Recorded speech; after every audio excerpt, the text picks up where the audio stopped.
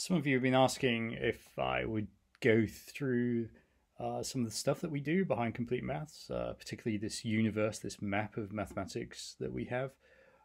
This is something we've been working on a really long time. Started working on this in 2004, and some of the best maths educators in the world have worked on this. So I'm going to dive into this in a second. Just before I do, a reminder that everything we do is based on this mastery cycle. And in the mastery cycle, there are some really important features of a mastery cycle, which is a responsive model of teaching, testing prerequisites, varying models, metaphors, and examples, being able to quiz regularly, and so on.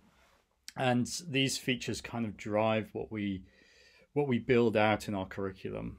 So if I just come back over to this universe, you can see here there are thousands and thousands of granules in Complete Maths. So if I zoom all the way out, you start to see this idea of a universe. And one of the things that has bugged me, I guess, for many years is that people sort of think of mathematics as some kind of linear progression, as those schemes of work are linear. And learning's not linear at all. And actually, it's not two-dimensional. It's not even three-dimensional. If we take a look at what you're seeing here in this universe of maths, we do have the three dimensions of the almost spherical shape, this kind of schema building up and up and up. But you can perhaps also see there's a kind of spiraling out here from something deep in the center, a spiraling out around here, out into the further reaches of the universe. So there is another dimension at play here. There's time. There's mathematical maturation going on here. So although these ideas spiraling round over time could be presented in a linear form, which is what we have to do in our platform, it's not at all linear. And I like to think of it as this three-dimensional, four-dimensional map of mathematics and mathematical maturation. As human beings learn things, they're building out a schema of knowledge, and you can see here there's a kind of central point in here, and it's building out and out and out into these new ideas. But you can also hopefully see the links between these ideas. So even though there are things out here quite far out in the universe, they're linked to and giving new perspectives of earlier mathematics. If we zoom in maybe to the center here, you'll probably find things that you would expect early on in the sort of center of this universe. So in here you have things like, for example, counting in steps of 10, and it's linked to lots and lots of different ideas. And it's quite an early idea in mathematics. You can see here how it's linked in a prerequisite and dependent way. So things that have come before it, things that come after it, things that build up from each of those ideas. And as we spiral out through the universe, this schema of knowledge is building and building and building with all these connections. You might have seen maps of maths before. I'm pretty confident this is the most sophisticated map of maths that's ever been built. Nobody else does anything like this. There are thousands of nodes here, and the connections have been very carefully thought out, and those connections continue to be refined as more and more pupil data tells us about the strength of those connections. You can see out here, far out in the universe, you end up with strange little dead-end parts, which are really fascinating to me. You can see almost emerging, there are mini universes out here, for example. What is this mini universe out here? Well, I'm sure it won't surprise you to learn this particular mini universe sitting out here is to do with statistics and data and so on, but it's still intricately linked to lots and lots of different areas of maths. You can see in the center of the universe, yes, there are early number ideas, but there are a lot of shape ideas. You know, won't surprise anyone who knows about early years learning in mathematics that the learning of early number is hugely dependent on the learning of early shape and space and pattern and so on. The idea that you can just learn number without shape and space is obtuse. Of course, these things are all linked together. So what's going on here in this kind of universe that we have? You have all these thousands of ideas, and then each of these little ideas, whatever they are, each of these little ideas is supported extensively in the same way. So if I jumped over, for example, and I wanted to find, I don't know, a bit of trigonometry.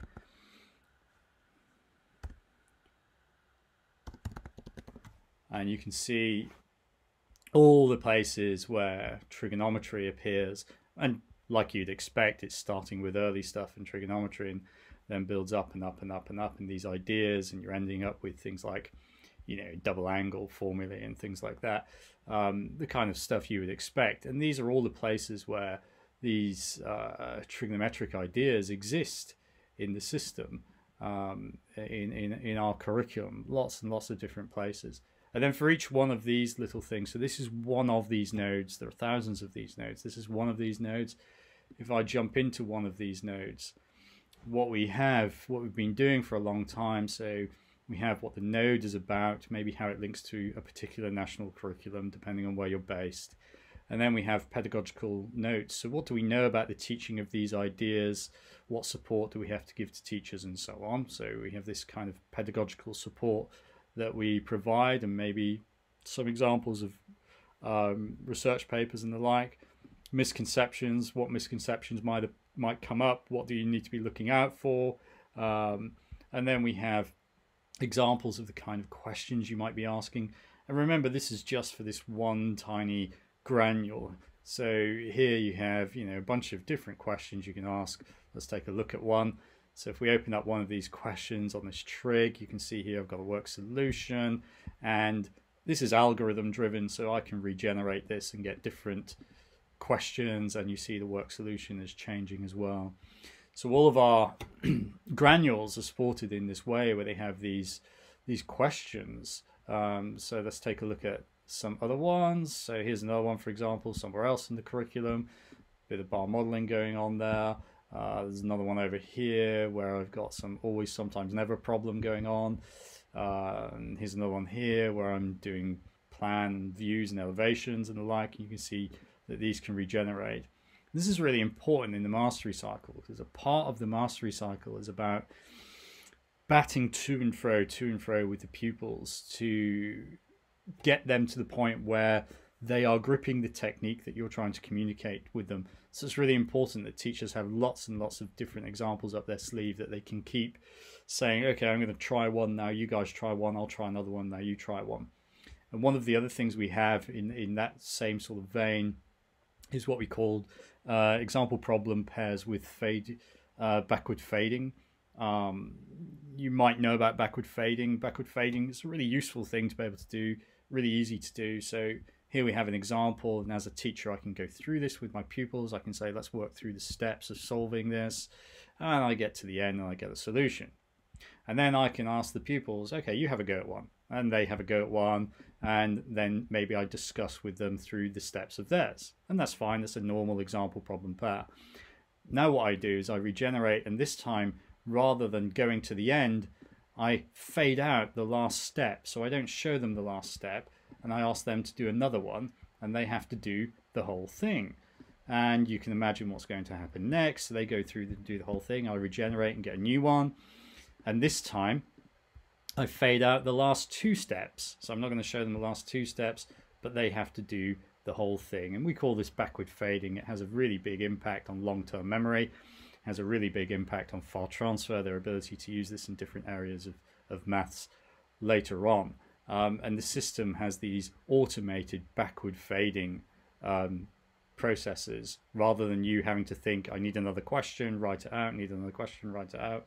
It's all here, and when you want them to do a problem, they can go off and do their problem, and as many of those as you need them to do. So we have this backward fading idea in here as well.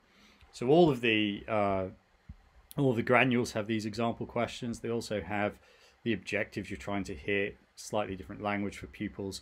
And then all of our curriculum is tagged with what we call didactics. So when we refer to didactics, we mean the technical detail, the technical mathematical detail that is being encountered when you come across a question in here. And you see a lot of this is really, really granular in its detail, like what does the equal sign mean, what does a digit, what does equality mean, And you can see, we've got things like the field axioms. We've got things like magnitude, roots, and so on, because they're going to appear in this particular granule. So we have didactics, and we also have models. So what models will be useful in teaching? What are we looking at? Pythagoras theorem, trigonometric ratios. What models will be useful? So we had the unit circle, obviously, where we'd start. And then we've got things like geoboards, we've got mensuration tools, we've got Cuisenaire rods, we've got dynamic geometry, autograph from us. So you can see all of these objectives supported in this same way. Let's go to this objective on the map, see where it is. So if I zoom to this, and here we are. So here's this particular granule in the map. It's quite far out in the universe.